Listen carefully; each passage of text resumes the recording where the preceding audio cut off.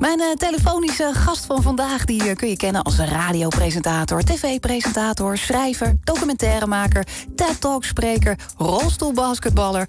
En aan dit indrukwekkende cv kan hij binnenkort ook theatermaker toevoegen. Want vanaf maart is hij te zien in de Nederlandse theaters met zijn voorstelling Scherven Brengen Geluk. Marc de Hond, een heel goedemiddag. Goedemiddag, hallo. Goedemiddag, wat leuk om je te spreken, Marc. Ja, we hebben samen radio gemaakt vroeger. Ja, inderdaad. Dat is alweer heel lang geleden. Leuk om jou weer op de radio te horen. Heel lang geleden. Dankjewel. Hey Marc, jij viert jouw koperen jubileum van je dwarslesie, hè? Tenminste, dat lees ik dan overal. Ik vind het een bijzondere woordkeuze, hè, dat vieren. Maar dat is ongetwijfeld heel bewust gedaan. Hoezo noem je dat vieren?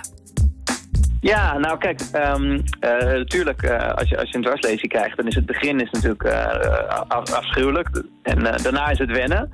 Maar daarna kan het ook best wel hartstikke leuk worden. Dus wat dat betreft is het krijgen van een dwarslesie precies het omgekeerde van een huwelijk. Maar ja, ik dacht, het is nu 12,5 jaar geleden. En ik heb dankzij mijn dwarslesie ook heel veel leuke en bijzondere dingen meegemaakt. En je hoort altijd, ja, het cliché standaardbeeld van een handicap krijgen is dat je leven minder waard wordt. Je hebt ook het woord invalide, als je dat vertaalt invalide, dan is het ook minder waard. Maar je leven wordt ook, als je het vanaf de juiste kant bekijkt, wordt het ook wel meer waard. En ik dacht, laat ik dat positieve verhaal ook een keer gaan vertellen. Dus ik dacht, nou, lijkt me leuk om dan dat koperen jubileum maar te gaan vieren met weer een droom van mij die uitkomt. En dat is het theater ingaan. Dat heb ik altijd al gewild, nooit gedurfd. En nu is het er. En dat heb ik toch wel een klein beetje aan mijn dwarslesie te danken. Want ik wist nooit wat ik zou moeten gaan vertellen in het theater. Nou, nu heb ik een bijzonder verhaal. Wat goed zeg. Hey, vertel eventjes voor mensen die misschien de programmaboekjes van de Schouwburg nog niet hebben doorgelezen. Je zegt het al, je gaat in ieder geval je verhaal vertellen. Maar op wat voor manier ga je dat doen? Ik bedoel, wordt het lachen? Is het serieus? Is het een combinatie? Het is een beetje een combinatie. Ik merk inderdaad, want ik heb nu try-outs en dat mensen dan komen en die weten dan totaal niet wat ze van me moeten verwachten. En tuurlijk, er zitten grappen in, maar ik ben geen cabaretier of stand-up comedian die dan 1,5 uur alleen maar grappen gaat vertellen. Dus het is een serieus verhaal. Het is het verhaal over hoe ik na mijn dwarslesie weer gelukkig ben geworden. Dus je ziet inderdaad, ik heb meerdere verhaallijnen tegelijk. Dus ik vertel het verhaal van hoe ik net in het revalidatiecentrum word binnengebracht en hoe ik er toen aan toe was. Maar ik vertel ook over hoe nu mijn leven is en welke super gave dingen ik nu allemaal doe. En op welke manier ik dat te danken heb aan mijn dwarslesie en hoe het kan dat ik er zo positief mee omga. Want ik heb 2 vragen die me altijd gesteld worden. 1 vraag is, wat is er met je gebeurd? En de andere vraag is, hoe kan het dat je zo positief bent? Nou, die vragen heb ik willen beantwoorden. En volgens mij is dat in ieder geval een interessant verhaal. En er gebeuren toch ook gewoon wel heel veel hilarische dingen ook wel. Dus dat is ook gewoon wel leuk om te vertellen. Dus het is inderdaad een combinatie. Alright, nou, dat klinkt heel boeiend. Hey, Marc, je hebt natuurlijk toch een heel interessante cv. Hè? Rolstoelbasketbal, televisie, radio, inspirational speaker, schrijver, theater maakt nu dus. In hoeverre is jouw handicap eigenlijk een belemmering? Want als ik dit zo voor me zie, dan denk ik, ik ken mensen met geen enkele handicap en die zouden dromen van zo'n cv. Ik heb het meeste van de dingen die ik gedaan heb ik toch wel in de laatste 12,5 jaar gedaan. Ik was voordat ik in het ziekenhuis terecht kwam, had ik ook best al, ik had een internetbedrijf gehad en ik was al DJ. En ik dacht in eerste instantie van, als ik nu inderdaad niet meer kan lopen, dan gaat heel veel van de dingen die ik later altijd wilde worden, gaan niet lukken.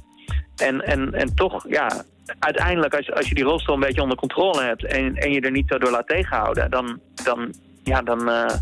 soms kom ik ergens een trappetje tegen waar ik niet op kom en dan moet ik aan iemand vragen van help even de trap op te komen. Maar voor de rest hoeft het inderdaad totaal geen belemmering te zijn. Bijvoorbeeld de theaters waar ik naartoe ga, die zijn ook niet allemaal even goed toegankelijk. Maar dat is voor mij niet de reden om daar niet op te treden. Dus ik heb al een soort fantasie dat ik dan in een theater ben waar het podium niet toegankelijk is. En dat ik dan achter in de zaal gewoon opkom. En dat ik gewoon naar de eerste rij ga. Dan laat ik de mensen van de eerste rij, die laat ik me dan het podium optillen. En ik heb al mijn eerste openingsgrap heb ik dan ook al klaar. Dat ik dan zeg, Marc de Hond, net nieuw in het theater. En hij wordt nu al door het publiek op handen gedragen. Ja, wat leuk. Ja, daar verheug ik me al op eigenlijk. Dus ik hoop, als ik dan naar het theater toe ga, dan hoop ik van, laat het podium slecht toegankelijk zijn. Dan kan ik die grap maken. Ja, inderdaad. Nou, oproepen aan alle theaterbazen van Nederland. Zorg gewoon dat het slecht toegankelijk is. Juist voor Marc de Hond. Ja, dat zou je toch ook niet verwachten. Ja, mooi hoor. Geen ramp, geen ramp, geen ramp. Nou, dames en heren, dat wordt best lachen, hoor ik zo. Oh ja, misschien toch wel een beetje. Nou ja, het is ook echt heel gaaf. Want de theaters hebben me ook gewoon echt allemaal geboekt. Dus ik mag echt zo'n tour, wat ik vroeger altijd... Ik zat vroeger altijd in de zaal en dan zag ik die mensen optreden. En ik fantaseerde er altijd over dat ik dat ook een keer zou mogen doen. En ik ga echt gewoon zo'n landelijke tour doen. En ik kom echt door heel Nederland. Dus dat is echt super vet. Weer een droom die waar wordt, man. Ja. Goed, dat wordt wel een beetje gevaarlijk als straks alle dromen zijn uitgekomen. Wat moet ik dan nog? Nou, gewoon nieuwe verzinnen, toch? Ja, ik heb nog wel iets met 7 vrouwen. Dus als dat dan ook nog gaat lukken, als die ook allemaal... Maar goed, het zou wel heel gaaf zijn of dat nog...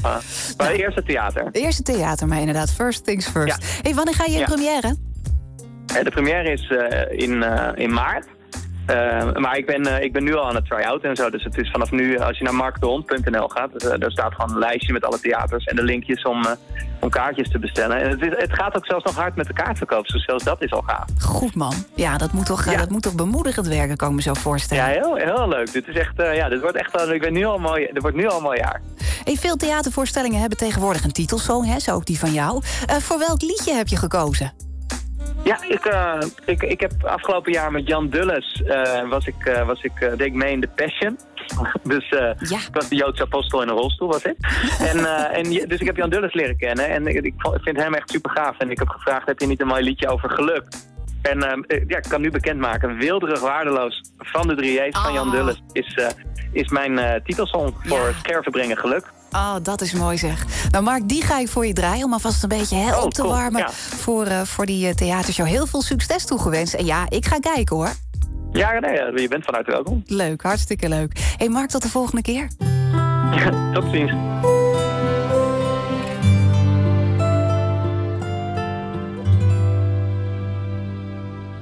Een dag, een zonnige dag, die kalm en ondoordacht. Bijna als een cadeau, daar voor me open lag. Alsof oktober wacht, alsof de zomer dacht. Laat het nog even zomer zijn. Zo simpel is dan geluk, was zo dan het leven bedoeld. Zo mooi, groots en zinloos draait de aarde. Als er een hemel zou bestaan, dan is dit hoe het voelt. Zo warm, broos en tijdloos, mijn slapen en waken zo weelderig waardeloos. Een moment, een heilig moment, is alles onbestemd. Alles wat was geweest, wat komt zo veilig onbekend, niet onbemind en wendbaar als een kind. Reiken we naar de zon, zonneschijn. Zo simpel is dan geluk, was zo dan het leven bedoeld. Zo mooi, groots en zinloos draait de aarde. Als er een hemel zou bestaan, dan is dit hoe het voelt. Zo warm, broos en tijdloos, en slapen en waken zo weelderig waardeloos.